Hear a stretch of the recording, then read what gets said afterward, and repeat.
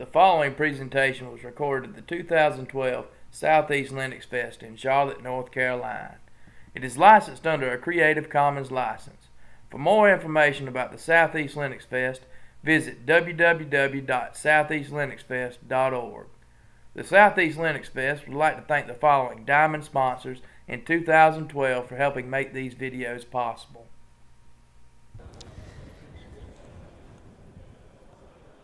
Part-time, at nighttime, I teach Linux, systems administration, and the fundamentals of Linux.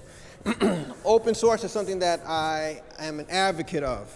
So one of the things that I decided to do today is to get more, it's kind of what I might say a different approach today to teaching, or not even teaching. It's not a technical session, but more of an educational session as to why we need to promote open source. And open source, as we all know, that many of us know, is not as present or available to the masses. It's available to the masses, but Microsoft seems to do a great push in pushing their product. Here, we go by word of mouth. But I can tell you one of the things that when I say word of mouth, is we have a very strong community. It's a very strong open source community, and something that I believe that we should push very, not only openly, but with force. One of the things that talking to you about today in education, with open source, teaching kids from the ages of grade school all the way to college. I teach the college level right now, but I'm working my way into the junior high schools. Teaching Linux, for instance, is something where any child can learn. And these are one of the things that I'm trying to promote to many adults that have access to young adults or even children.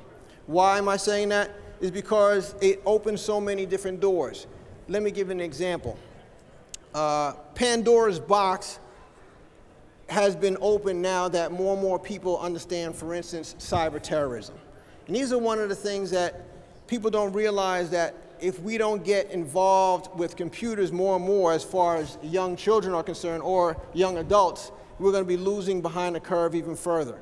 Now, when I say that, let me try to back up a little bit and be clear. One of the things that we lack, okay, is technology as far as in the United States of keeping up with other countries. They're the BRIC countries, Brazil, India, China, Russia. Those countries right now are pretty far advanced. Whether people want to recognize it or not, or realize it or not, they're very far advanced.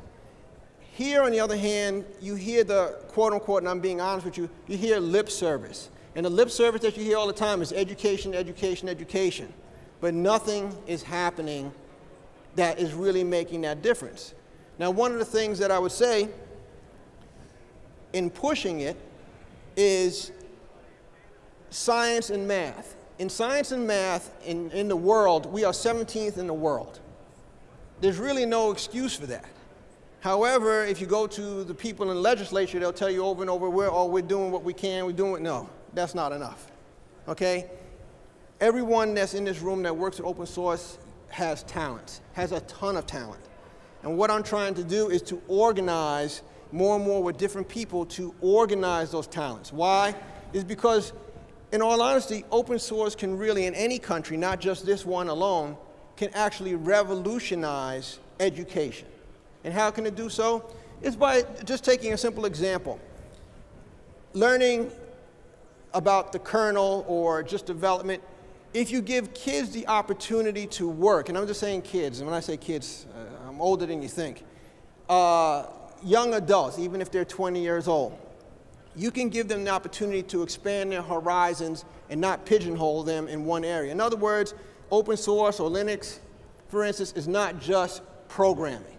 It's not just development, okay? There are many different aspects of it. So thus, when you expose a child to open source, you'll see how many different avenues of possibilities that they can choose from.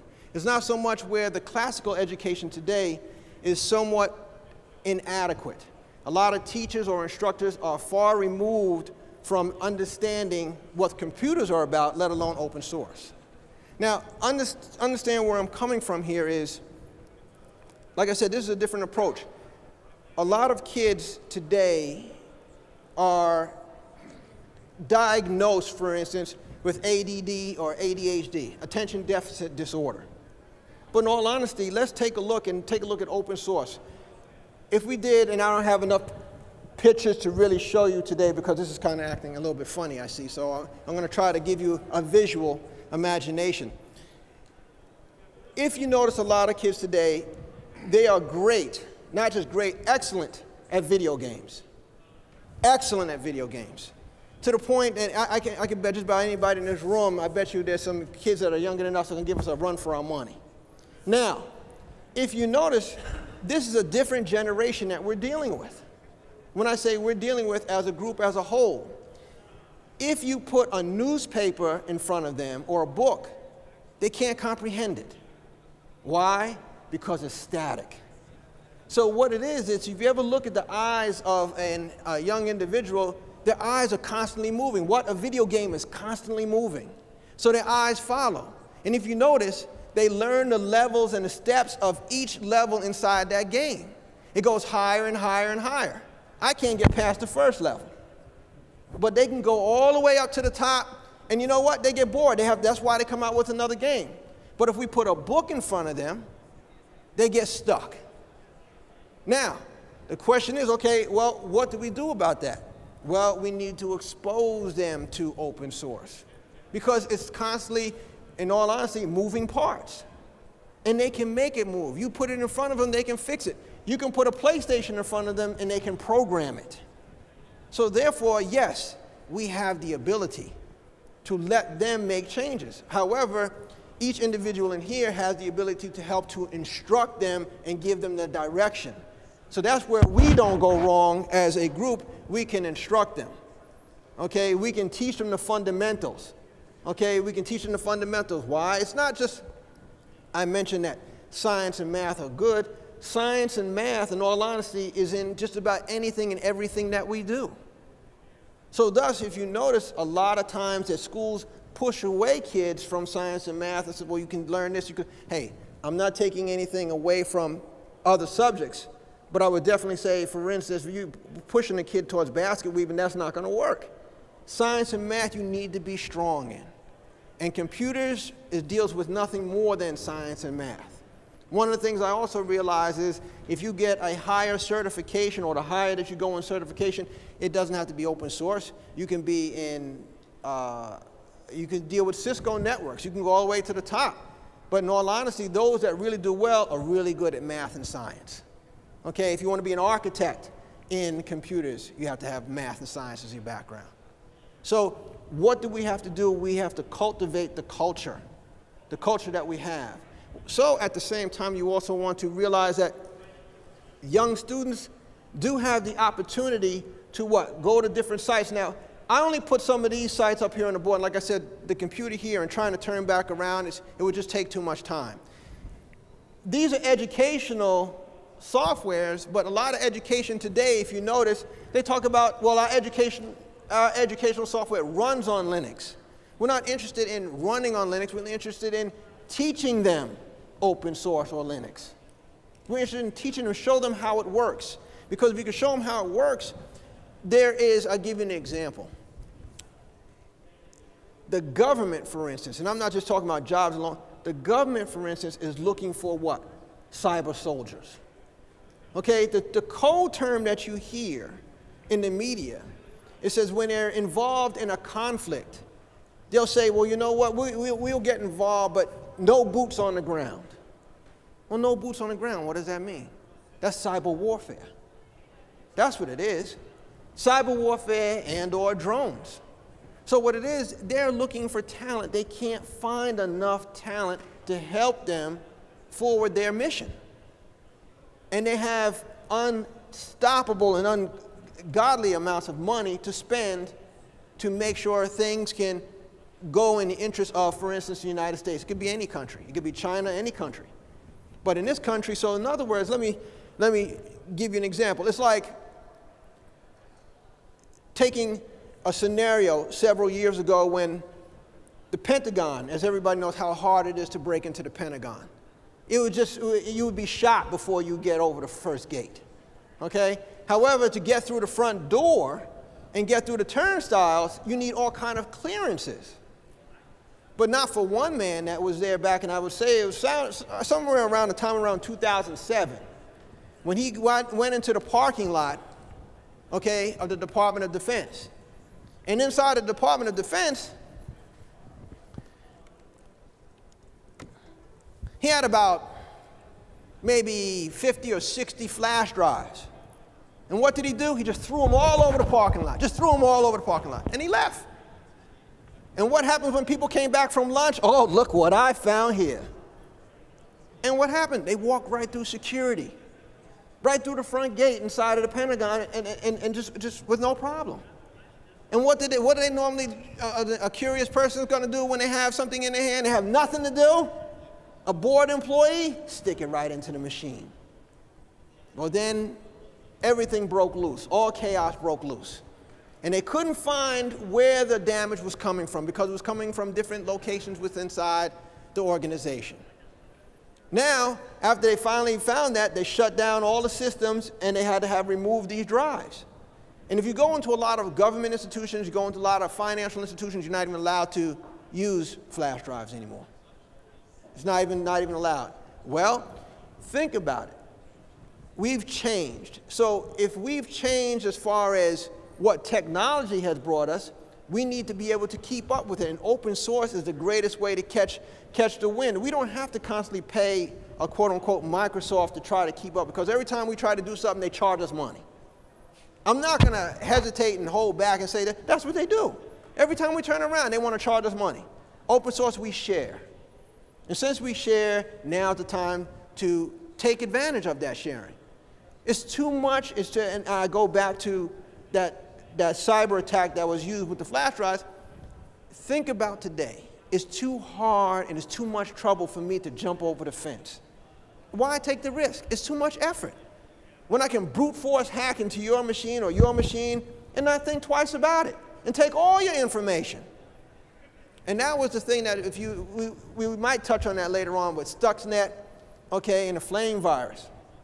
Okay, these are things that the government says, listen, we need to protect ourselves. Why? Because in the past, for many of you that don't know, for instance, for those of you that remember when the Northeast and the Southeast, they had an electrical power outage, all the way from the north, from Canada, all the way down to Florida.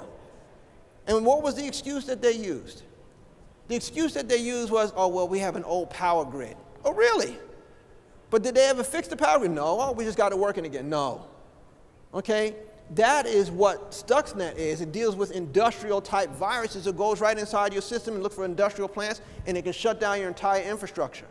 So instead of having boots on the ground, why drop a bomb on a country and you can kill maybe 100,000 when you can use a cyber attack or a worm and get into someone else's or a country's system, and you can disable their entire water infrastructure, their electrical grid, their nuclear power grid. That's how powerful it is.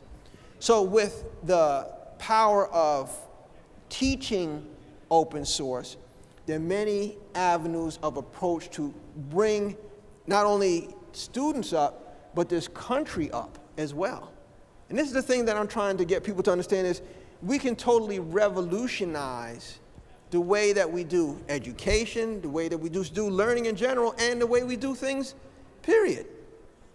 Because we don't need to be charged a whole bunch of money. We have many different communities that are out there that, in fact, that give you free education. And like I said, I didn't want to turn around with my back to you, and so what I'll do is I'll just continue, because otherwise I have to keep playing with.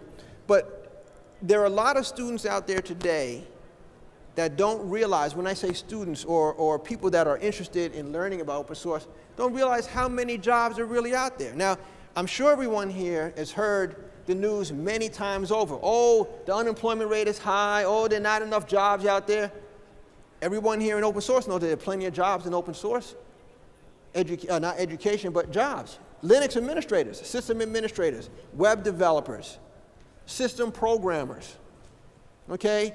Linux, Unix, is there. And then at the same time, we don't take advantage of it. Why? Because many people don't know about it. So we're trying to gather as many different organizations, and you have some that are getting on board. IBM is getting on board or has gotten on board. There are a number of different companies that have gotten on board to actually promote it. But it's going to take a lot of time and it's going to take a lot of effort. One of the things that I would say also about this is you have the opportunity to use computers that are very old. A lot of people say, well, I don't have a computer. You can use the oldest of computers and run open source on it. It doesn't matter. I mean, I'm not saying something that's 15 years old. I mean, being realistic, but if your system is 5 years old, you can still keep it running. It's beautiful. Open source is something really, really, really wonderful. Now, to have something like for instance, I'll give you an example. This is not computers, but it's something, let me see here. This is something similar that you'll probably all have heard of before. And like I said, even it's slow, even though I just use Khan Academy as an example. If you notice in Khan Academy, they give you what? They give you free education for what? For different,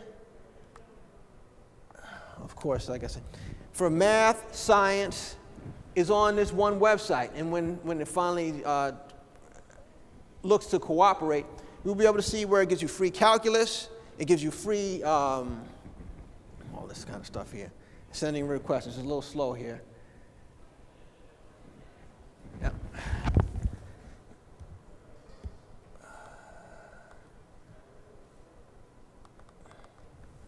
Well, it's just my luck. But anyway, so it's free education that they give you, and you're able to go there and you can learn science and you can learn math. The same thing that we can do for what? Open source, for computers. Okay? It's just slow today, so we can't seem to get it. But with computers, if we teach it and teach it as it's free, yes, you can make money. There are other ways you can make money, but promote it. Okay? Promote it. And before I continue, any questions before I continue? Okay, no questions. All right, fine. So, there we go. If you notice here, for instance, you have algebra solving equations, and this is all free. These give 10-minute videos of each. Okay? Algebra graphics.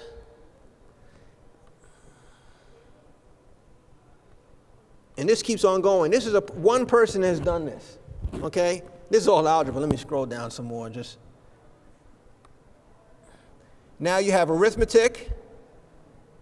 Okay? And you have, in this case, he likes art history, but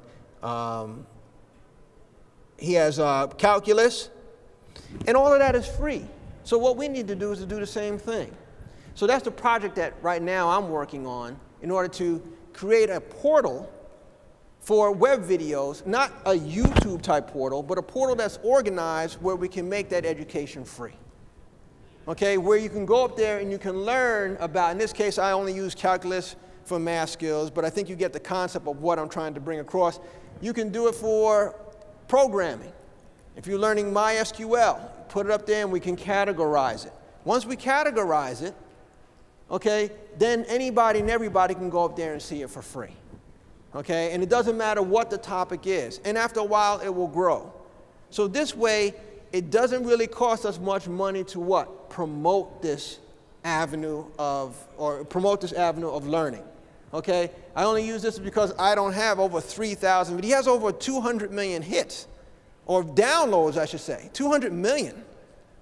I can't do all that. He did this over a number of 6 years, 7 years, 3,000 videos.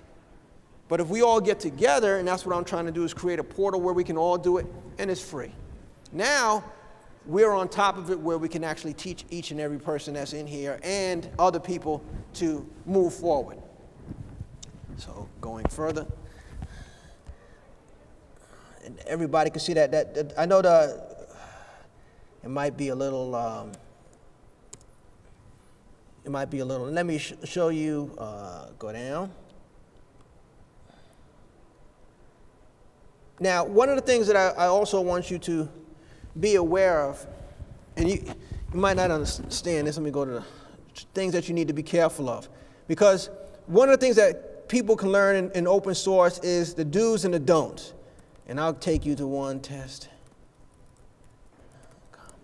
It's to take our education or our knowledge for what we know, okay, and learn how to reverse engineer what we find.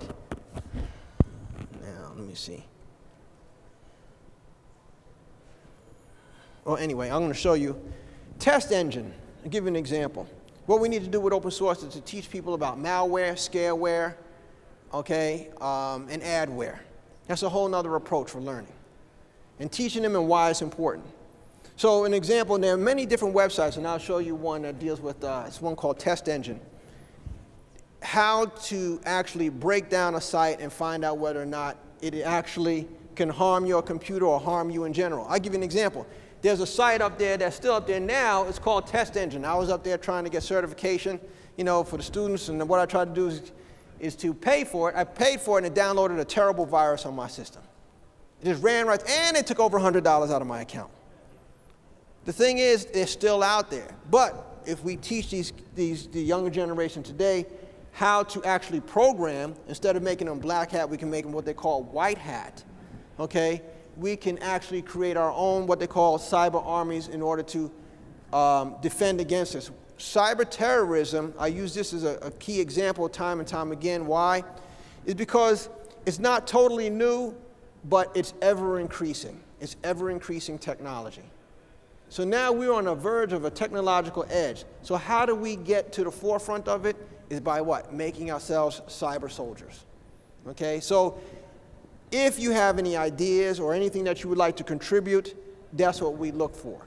Okay, and that's what we're creating, and that's what we're looking to talk about. And we'll be coordinating with a number of different corporations, and they're looking forward to it, but what I'm looking for more are individuals. Because it's not about having people even try to throw money at the situation, it's to have people learn. Okay, and that's the premise of it. Questions? Oh, I'm sorry. I'm sorry. No, It's okay, they do that all, they have it set up, they have it automatic. Okay, no problem. We deal with, it's a spoonful.com is what it is. We're reorganized. It's really a spoonful.org. And what it's designed for is, it's not really an up and running site right now. It's just something right now that is in the making, okay? But it's designed to feed people a spoonful of knowledge at a time. And that's what open source is about, is giving people knowledge a spoonful at a time. So once we are able to get that up and running, what we're going to do is provide videos that are free, the same way we showed you there before, and promote it. From K through 12 and all the way through college. That's the design. Question? Well, if you're doing that, why don't you grab the coattails of like Khan Academy and put your videos there? Because they already get thousands, millions of hits. That is a great question. The gentleman here said, why don't we grab the coattails of Khan Academy and go from there? I've tried that. Okay, I'm going to tell you a couple of things that go with that. One, no, that's okay. One of the things is they're kind of fixed in the way that they're doing things, and having people, I'm going to tell you one of the complications of it all, and my background is legal too. One of the things is having too many different contributors runs them into a legal problem of copyright. Okay, so what they've done with Khan, as I gave you an example, since he did all the videos by himself, he was able to give it to Microsoft, or Microsoft was able to give him $2 million grant, but he's also able to now promote it through Microsoft as his own content. They don't have to go through a whole bunch of people and go through publishing rights. Yes? There's licensing set up. Creative Commons solves that problem. I'm sorry? Creative Commons solves that problem. Then He doesn't want to solve it. he doesn't, that's correct. He doesn't want to, and I agree with you. You're saying Khan Academy is okay. I understand. Right, they don't want to give that out. Okay, they don't want to give that out. So that's something that we have to create our own. Okay, but then again, And one of the things I do say is, you can see, I hopefully hope that you see that there's plenty of opportunity and there's plenty of avenue of excelling in this avenue of education. The thing is, we're just trying to gather a group. Yes? There's a site called Show Me Do that does a lot of the same stuff just with the programming language. Just with the programming language? Okay. Yeah, that's a good resource. I just learned of something. Oh, okay, question, I'm sorry. A site called Show Me Do? Yeah. Okay, .com, yes. Can you repeat the question? I'm sorry. You want to? Saying there's a site called Lecture needs to repeat it. So we can say it so he can say it to the mic. Oh, I'm sorry. Okay, yes, I apologize. There is a site called showmedo.com. Okay, showmedo.com that will do something similar to as what we were discussing today. Yeah, it's more for programming languages and stuff like that. And from what the gentleman was saying, it's more for programming languages. But we can do it for everything. It doesn't have to be just for programming, it can be for developers. We can put it all in one big location, and then we can go from there. That's the avenue of approach that we're looking to. And everybody and anybody is willing to contribute. It's a community, okay, that we're creating.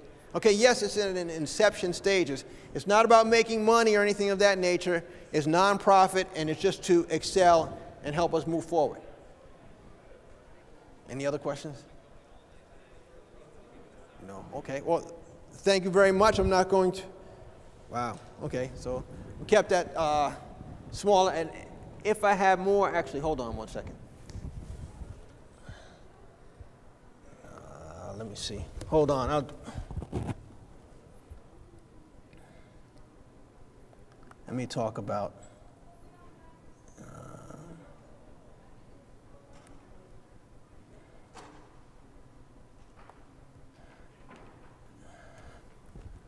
let's see. Okay. Now, like I said, it doesn't work. But anyway, not to keep you, sorry for the technical difficulties that I'm having, because my internet just won't go. And this way I would show you different sites. But one of the things that we also want to promote is to show you that there's so many different jobs that are available for Linux. And I use Linux as a term, but you don't hear people here today in this conference here using the word Unix as much. But it's something that's available for kids K through 12, and that you can teach them in K through 12. So if there's anyone that's interested in trying to promote that, just see me outside in the front and we can make that happen. Thank you very much for the time. Okay, so yeah.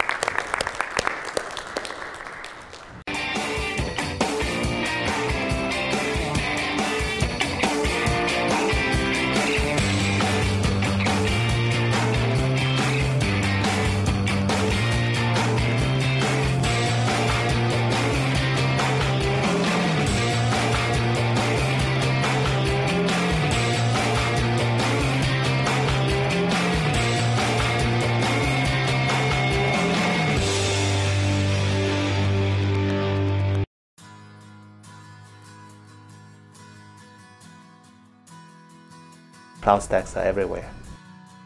This is the way to better utilize all your resources, and it makes managing all your resources pretty easy.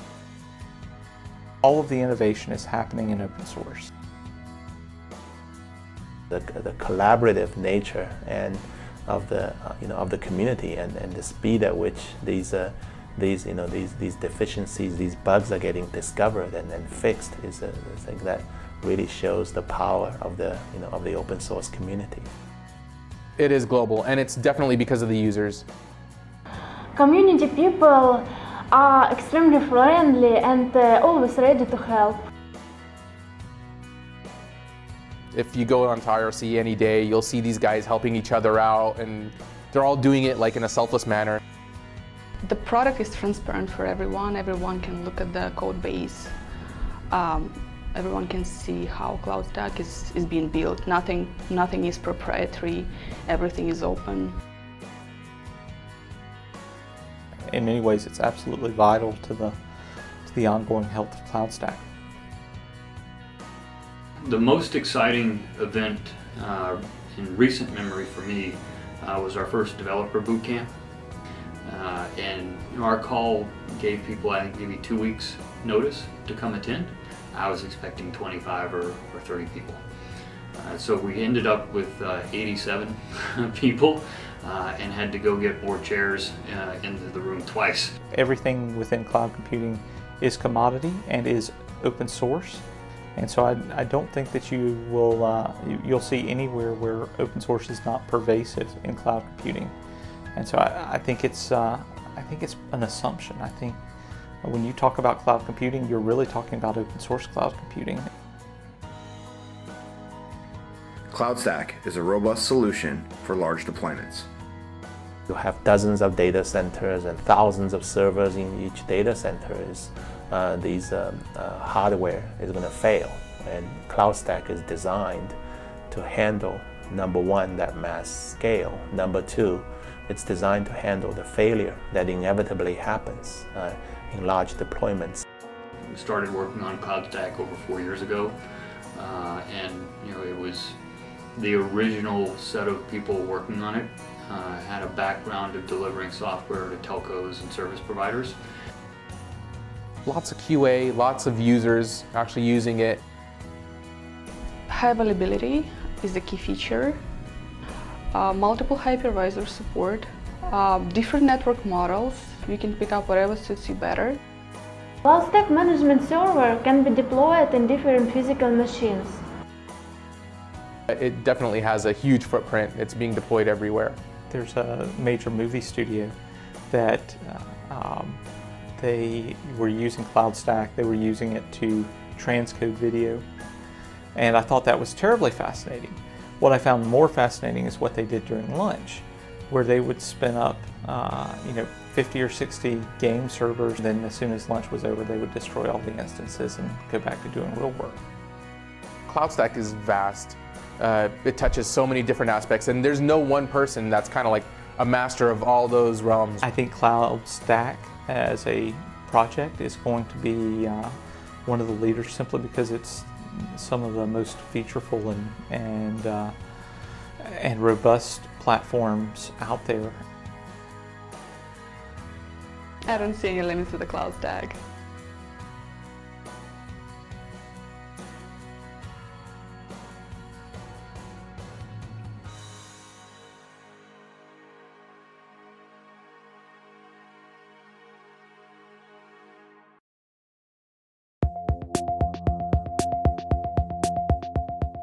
When we created Asterisk over a decade ago, we could not have imagined that Asterisk would not only become the most widely adopted open source communication software on the planet, but that it would impact the entire industry in the way that it has. Today, Asterisk has found its way into more than 170 countries and virtually every Fortune 1000 company.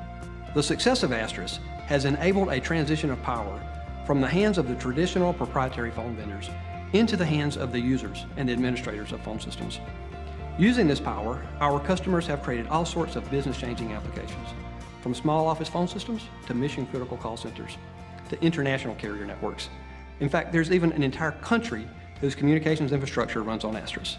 Digium has always been about creating technology that expands communications capabilities in ways that we could never have imagined. And that's part of what's game-changing about Digium. Today, we're doing it again, this time by introducing a new family of HD IP phones that extends control of the user all the way to the desktop. The launch of these new products represents the next phase in Digium's history of innovation. These are the first and only IP phones designed to fully leverage the power of Asterisk. When we first discussed our expectations for building a family of phones for use with Asterisk, our requirements were pretty simple. We asked the team to build the phones such that they were easy to install, integrate, provision, and use. I think you'll soon agree our engineers have delivered on that goal. User feedback is validating that when it comes to operation with Asterisk-based systems, including our own SwitchVox-based product, these are the easiest to use, best integrated, most interoperable products on the market today. The Digium family of phones will initially include 3 IP desk phones, uniquely designed to complement any Asterisk or SwitchVox-based solution. These phones are different for a number of reasons. First, they're exclusively designed for use with Asterisk. Secondly, we've made it really easy to auto-discover and provision the phones. Next, we've made it easy for the phones to access information inside of Asterisk, allowing tight coupling between an application and the phone. Additionally, we've created an applications engine that allows users and developers to create and run their own apps on the phone. And finally, we've done all of this at a very compelling price point. At Digium, we're always thinking of ways to give our customers the best value in business phone systems and also give them the power to create their own solutions for any communications challenge. We'll continue to push the boundaries, not only to make Asterisk cooler, faster, and more technologically feature-rich, but to make Asterisk and VoIP communications even easier. And together, we'll change the way the world communicates. Again,